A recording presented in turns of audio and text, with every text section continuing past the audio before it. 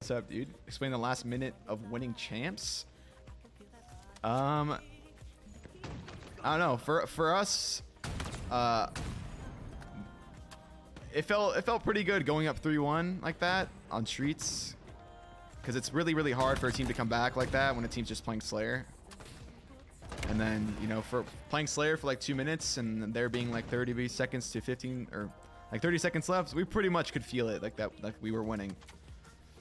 And then when it hit 0-0, it's so funny because like when Tommy like called like, yo, like we're not done yet, everyone sit down, like we could just feel the excitement of winning, and then instantly just like a fucking trap card, like Uno reverse card, you know, like nah, you guys need to fucking win the game.